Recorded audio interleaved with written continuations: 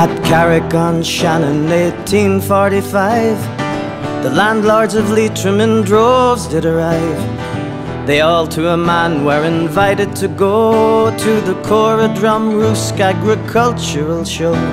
The streets were bedecked with farm produce galore, and fashions the likes of which weren't seen before. There were traders from Sligo displaying their wares. A band from Drumsna played enlivening airs.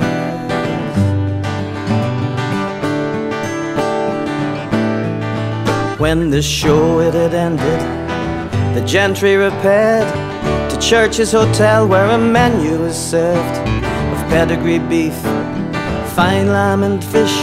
They feasted on every conceivable dish.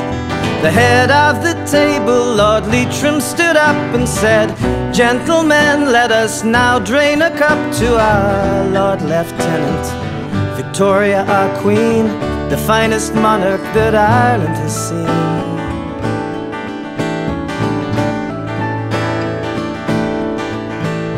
A farmer from Mohill rose from his chair and begged the indulgence of everyone there. "It falls upon me, sir, I regret to say, to temper with caution this glorious day. There's news of a curse that is born on the breeze, a newly discovered potato disease. There are tubers in Flanders blacken the ground, but there other sources of food can be found.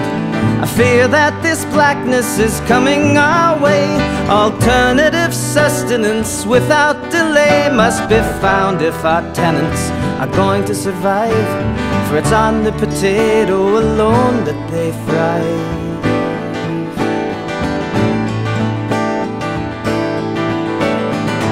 Lord Leitrim laughed and put down his beer, regarded the good farmer Smith with a sneer.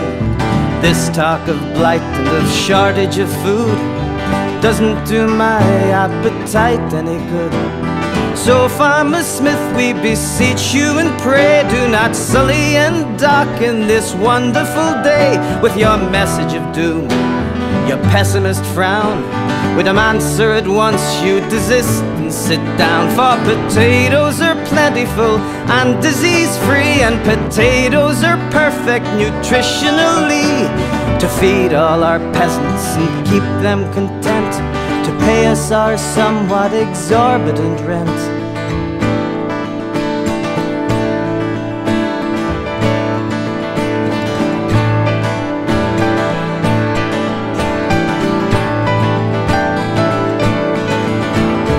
Carrick-on-Shannon, 2005, the town had expanded and businesses thrived. We were the landlords, a new king was crowned, a tiger whose unrestrained greed knew no bounds. A few brave dissenters said, "People, take care, there's a blight on our finances. Please be aware that it's all built on nothing. Why such demand for houses of clay on foundations of sand?"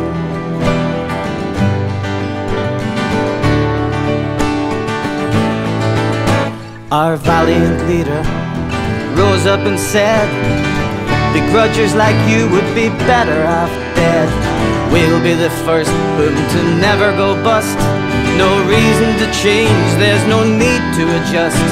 For Captain Fitzpatrick and Corporal Drum will march all our destinies into the sun, and loose regulation will set our boys free to do what they like to our economy."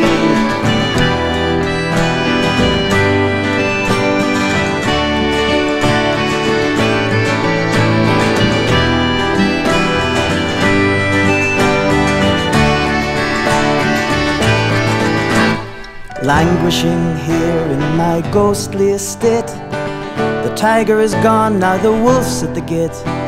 The ghost of that farmer from Black 45 still haunts the highways with "told you so" cries.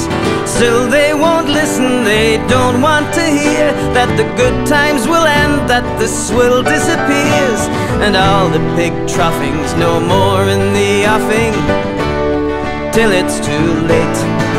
Now Lord Leitrim is gone and his tenants are free. There's an Aherne hotel where his home used to be, and a new type of landlord lays claim to our land, speaking a language I don't understand.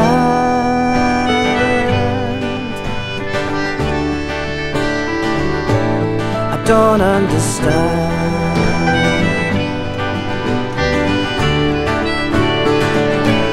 I don't understand.